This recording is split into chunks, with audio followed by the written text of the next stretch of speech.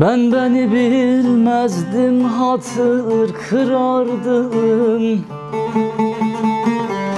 Meğer ilmim noksan imiş, bilmedim. Ben insandan başka ilah arardım.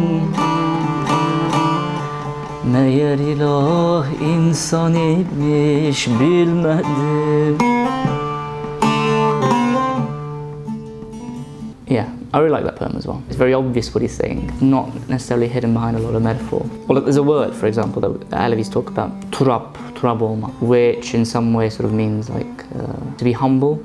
Is I guess one interpretation. Another interpretation of that word is to be like low, to be as low as the earth, if you like. And again, it's this idea of connecting with something that is a part of nature, connecting with earth, connecting with the earth. The overall theme, I think, is about this, of lowering the ego, bringing it down to earth. And it comes from understanding yourself. Like, beni bilmezdim, hatır kırardım. Meğer ilmim noksan imiş, bilmedim. You know, the old sort of Socratic phrase, if there's one thing I know, it is that I know nothing, right? Daimi'yim was saying, I was hurting people because I wasn't aware of how little I knew. And that's sort of a part of the individual's ego, sort of try to, in some way, destroy. Or it naturally dissolving. Tüm vadiler gibi, sahralar gibi, Sıra dağlar gibi, yaylalar gibi, Akan sular gibi, deryalar gibi,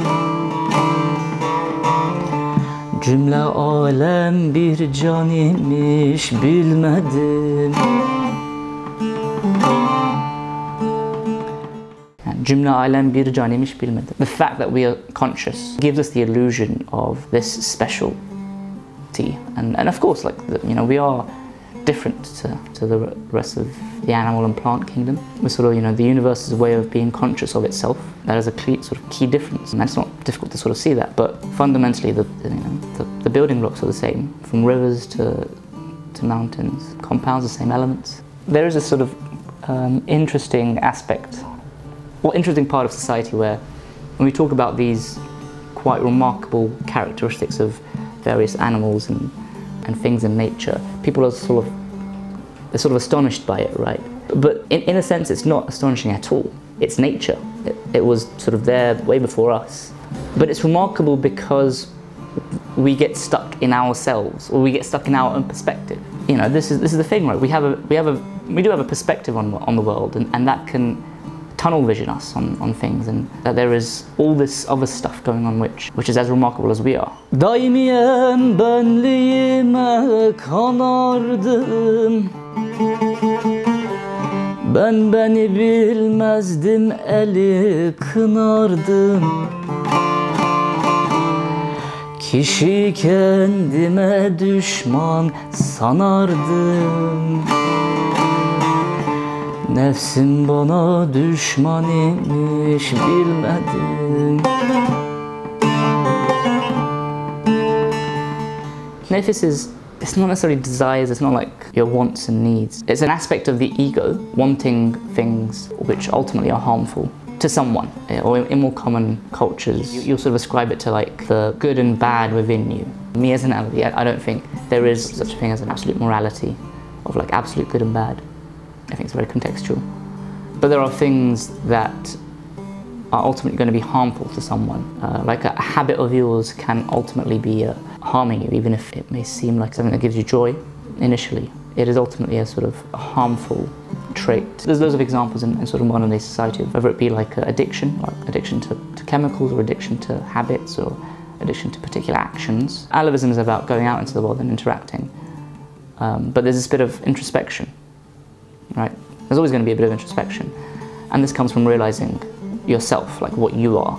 That's what he's saying. Very simply, he's saying you can put blame on other people, but never realize that it's your own actions that put you in that situation. If you're always making friends or having intimate relationships with people that ultimately harm you, there is something about yourself that is seeking that sort of destructive character. Like you're the one in control of that situation, is what he's sort of saying, if we want to sort of simplify it, right?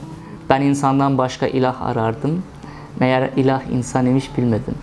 I think that's the best part of the poem, right? Ilah meaning like a god. That's a key part of Alevi philosophy, right? What he's saying there is en el haq, thousands of years of an idea. God is me.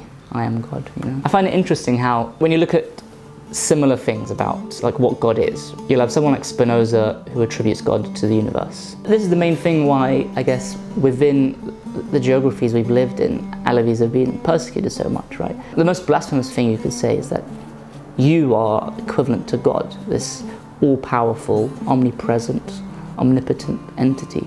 Everyone may have some part of the Alevi faith which they quite like. It might be the music, it might be particular figures in its history, it might be particular places that they visit in Anatolia or in Turkey.